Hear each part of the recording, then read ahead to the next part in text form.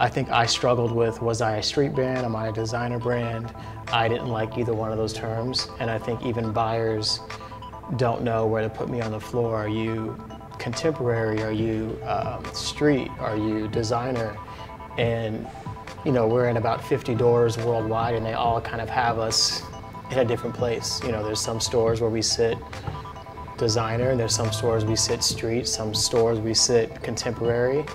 And I kind of like that. I'm not trying to fit into any type of category that would limit me to what I'm coming up with or what I'm creating.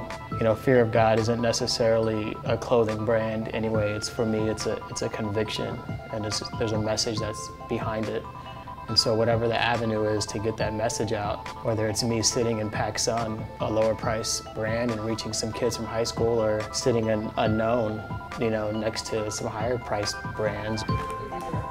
My design process hasn't really changed. I think I still use the basis of, what do I need in my closet? You know, what is this kid that's going to school? When he goes in his closet, I want to make something that's not going to disrupt what he already has. Everybody wants that loud piece, but they still want something they know they can get a lot of use out of.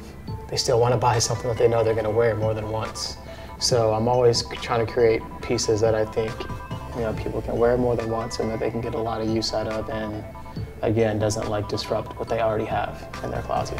For third collection, I use these Desert Storm military boots. I began to see a lot of those military boots in the market after we used them in our campaign. Whether it's a coincidence or not, it gave me the confidence to say that I think I could have an impact in footwear. I love the military boot because it was tonal. I love the color, and it went well with the campaign, but it wasn't a shoe that I could wear because the toe was kind of bulky and it just wasn't my shoe. So I just had this idea of kind of like mixing, you know, this military boot with kind of this sneaker shape. You know, it didn't feel that, you know, when you feel it, it feels like a boot, but if you look at it, it almost looks like a sneaker. So I wanted to mesh those two worlds together, and I feel like it was a perfect storm of, I needed this shoe in my closet. I felt like I had enough clout to have impact in the market and belief in myself to put my idea into a shoe.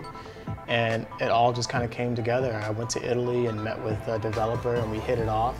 And it was last April, so it's been almost a year from conception to it being in stores.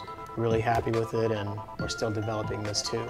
You know, still tweaking and perfecting until, I don't think we're ever going to stop tweaking and perfecting, but it's always an ongoing process.